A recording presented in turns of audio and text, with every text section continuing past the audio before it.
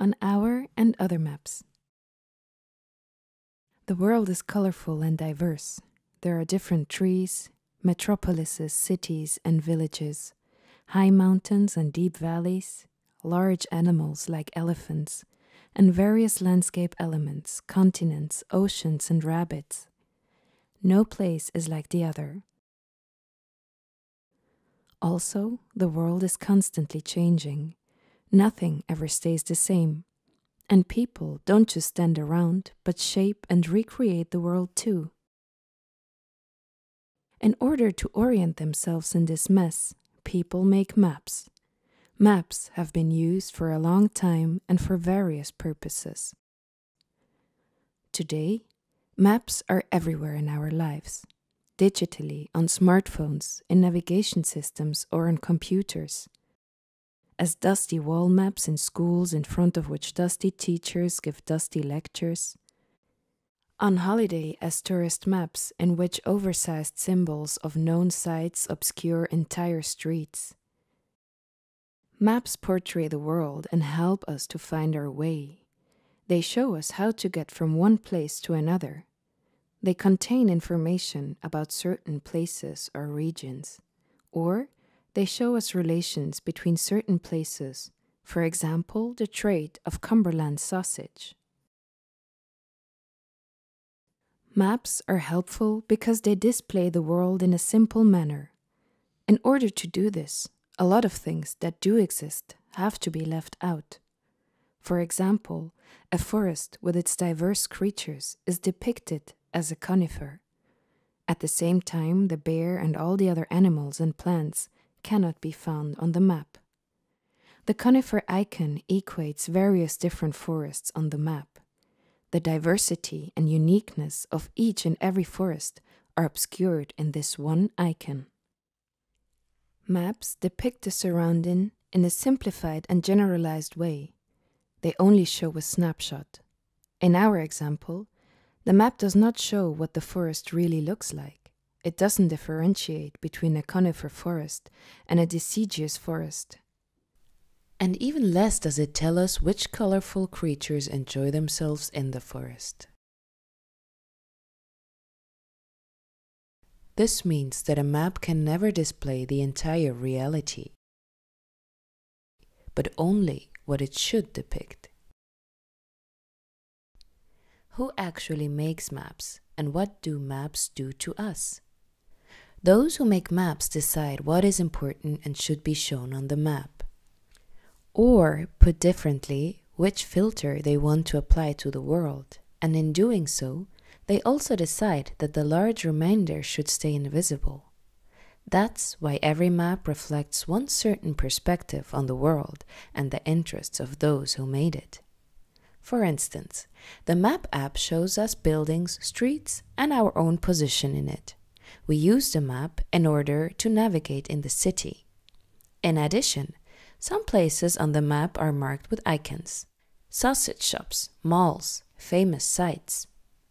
But perhaps we're not looking for the sausage shop, but rather another place that is not shown on the map and thus stays invisible to us. Eventually, we might still end up in the sausage shop, which we didn't intend to. So, our behavior in the city is influenced by the map on our phones and the people who made this map.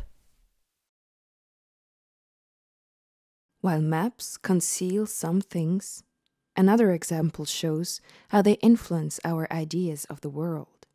Without thinking, we assume that maps display the world as it is, just because they contain a compass or a scale or were produced by some experts. For example, a lot of people believe that Greenland is as big as Africa, since many maps display these two areas equally sized. The seemingly equal surface area arises because it is impossible to display a ball on a flat surface without distortion. Therefore, many world maps show countries near the equator downsized and countries in the north and the south enlarged. In the correct spatial proportion, however, Africa is far larger than Greenland, so that Greenland fits into the African continent about 15 times. Back to the world map. The central position of Europe in most world maps seems just normal to us. This world map didn't just fall from the sky.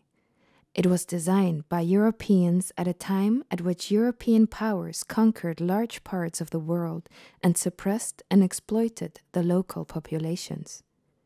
Until today, economic and political power is concentrated in Europe, and until today, Europe is placed in the center of many world maps. In the same way, this power relation is reflected by the division of north and south and up and down. Since the world is a ball, we could also turn it upside down and look at it that way. People who make maps have certain world views.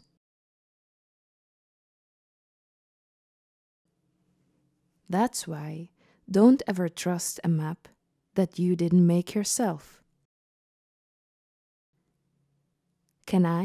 Can we make maps? Every one of us has something to say about the village, neighborhood, or city we live in. This means you, me, we. Everybody can make maps. Maybe you know where we can get good food. I can show the best places to do sports or to hang out in the evening. She probably knows about public places where we can feel free and encounter. He wants to design a place in town as we dream it. And the others probably know about something else you and me would like to get to know. We could, for instance, come together as a group of neighbors in order to exchange views on our village or neighborhood. And we can collectively make a map. Through our work with the map, we share our local knowledge with others. We get to know new interesting places, and we visualize and document this knowledge. We can develop a shared understanding of our surroundings by attributing personal experiences and funny stories to these places. Do you remember how the mayor tripped over her own tie on the marketplace? For sure, but actually she tripped on a banana peel that a kid had laid out there. Apart from that, the map can help us to discover commonalities. Perhaps it never occurred to us how close we live to each other or that we have very similar interests.